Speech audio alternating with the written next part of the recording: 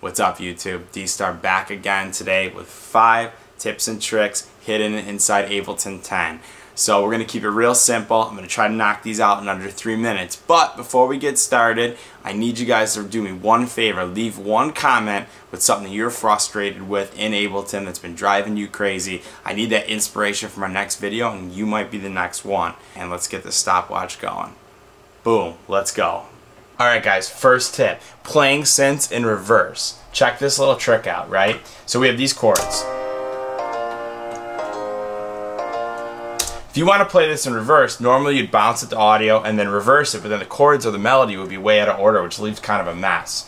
Not for long. Highlight it all, reverse the MIDI, and then boom, freeze track, flatten it, and then copy the new track to audio, and then reverse that. And now you've got the right chords or right melody in the right order, but reversed.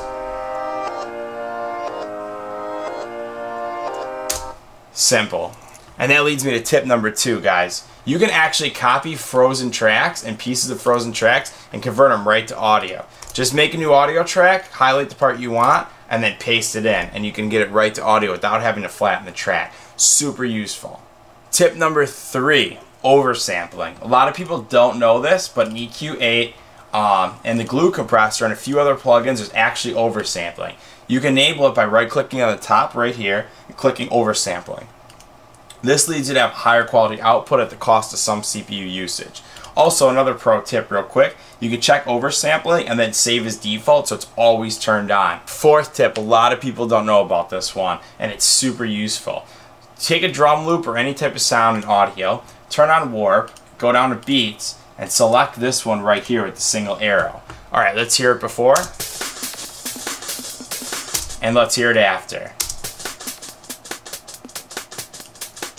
You can actually gate it by the transients by using this warp mode, which cleans up loops and creates a little bit of a different sound. Really awesome on drum loops. Tip number 5, our last tip, a polyphony hack. Play multiple instruments with one MIDI channel.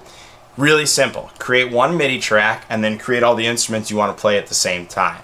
Switch to all the MIDI instruments to in by highlighting them all, selecting in, and then go up here and go to all ins and choose the MIDI channel.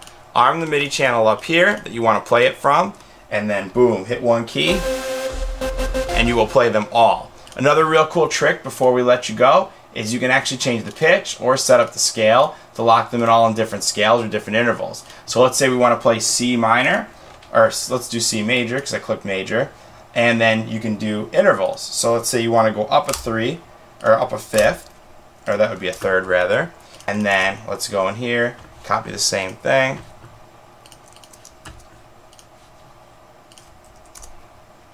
and let's do this one as 5th, and then you can play chords. All from one key. Alright guys, that's it for this tutorial. 5 tips. Hopefully I made it on time. If not, sue me. Anyways, hope you guys got something out of this. If you did, hit that like button and smash the subscribe button. And also, before you guys leave, give me one thing down in the comments that you're struggling with as a producer, the last time you struggled with, and inspire me a little bit so I can create a video based on that. Thank you guys so much. See you soon.